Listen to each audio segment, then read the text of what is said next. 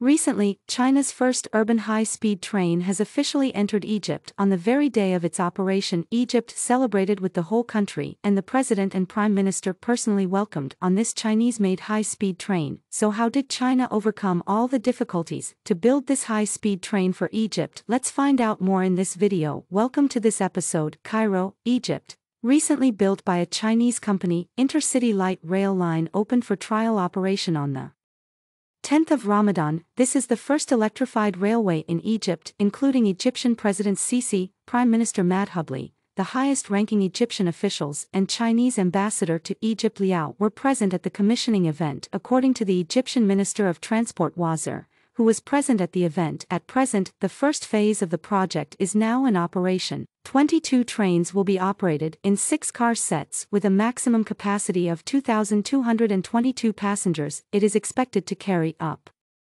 to 360,000 passengers can be transported. The daily travel of nearly 5 million local residents is guaranteed. High-speed rail has advanced technical standards, highly adaptable to the environment, strong local elements and other significant features. Egypt's Ramadan Decapolis is located east of the Egyptian capital Cairo. It is the new administrative capital of Egypt. In recent years, this high-speed rail line built by China is an important transportation hub connecting Cairo's old capital and the new city. This project is also one of the landmark projects of the Belt and Road Cooperation. Chinese ambassador to Egypt Liao said, Ramadan 10-day city electrified light rail project is one of the landmark projects. It is also an important achievement in the development of the comprehensive strategic partnership between the two countries. It is an important achievement for the consolidation and development, friendly and cooperative relations between the two countries is of great significance. It is understood that the light rail project is financed by China. Chinese technical standards and domestic equipment have been fully adopted.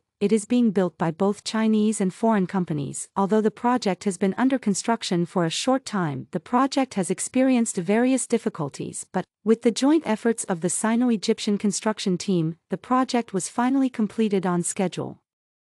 According to the general contractor of the project, China Railway, China Airlines International Consortium, the total length of the first and second phases of the project is about 70 km, a total of 12 stations, 1 vehicle section number, 2 traction transformer ropes. The trains will be in 6 fixed formations, maximum operating speed of 120 km/h. The trains start at Adla Mansur Station, connected to Cairo Metro Line 3 via the city of Arbor, Shuriching, Badr City, etc. The train arrives at the new administrative capital Art and Culture Station. China is helping Egypt build this light rail line and the electric buses that carry it. The technology is very advanced. The Chinese designers have taken full account the special characteristics of Egypt's tropical desert environment, including sand, dust, heat, sunlight and other harsh conditions. The train has been adapted accordingly. This electric train has been specially designed to withstand sand and wind. It is also equipped with an active sand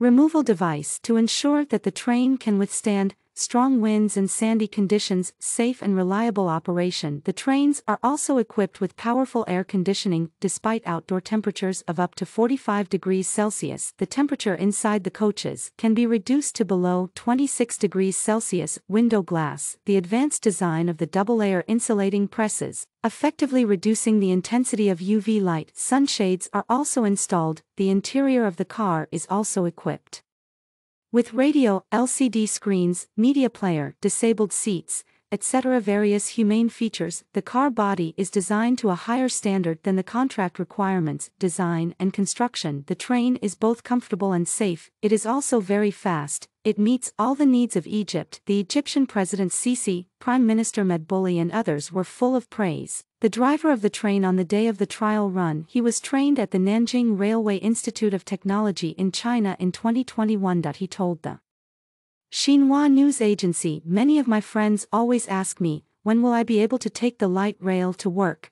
They are looking forward to the opening of the railway. He said the train is very comfortable and smooth. The speed of the train is also faster than the metro. Given the good cooperation between Egypt and China on the first phase of the Egyptian Light Rail, Phase 2 of the project, the Egyptian Ministry of Transport plans to commission China to continue the implementation of Egypt's North-south extension of the Ramadan 10-day railway project and Phase 3 and Phase 4 of the Ramadan Decapital Railway Project, Belt and Road Initiative. With the active efforts of AVIC International, the project will take root and bear fruit in Egypt. Egypt is one of the four ancient civilizations. It is the most important country in North Africa during the Nasser era. It was also the leading country in the Arab world, located at the crossroads of three continents, Europe, Asia, and Africa, and controls the world's most important Suez Canal, the most important node in Africa, the most important node in the African region. The two countries signed a cooperation framework for the Belt and Road Initiative after including the first urban construction of Egypt's new administrative first pick of the Ramadan Decapolis, Egypt's national electricity grid, rural public health projects, glass production line, and more than 10 major infrastructure projects. All were built by Chinese enterprises. For